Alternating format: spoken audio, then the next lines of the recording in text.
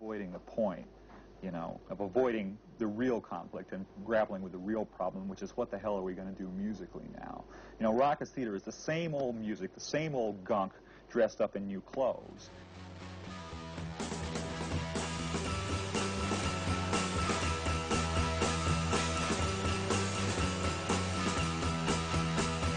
So messed up, I want you here. In my room, I want you here.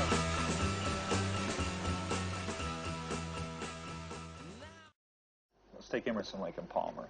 Here is like musical sterility at its pinnacle. A band that, you know, has absolutely no soul. There's nothing. There's no feeling in the music. It's the objective is to play preset solos as fast as you possibly can. Breakneck speed, and do it for about 5 hours. It's gonna be face to face,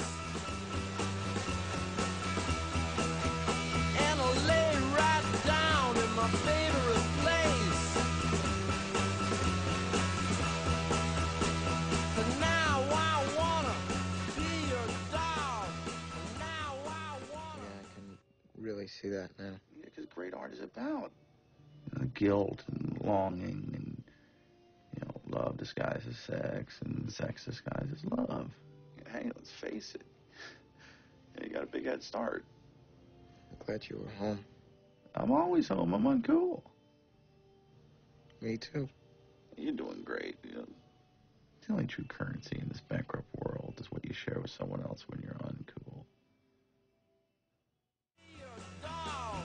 And now I wanna be your dog.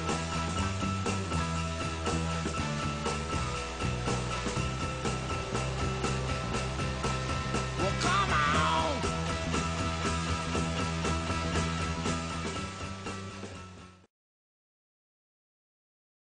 It's like waiting for the Renaissance, you know, when everybody thinks that it has to happen.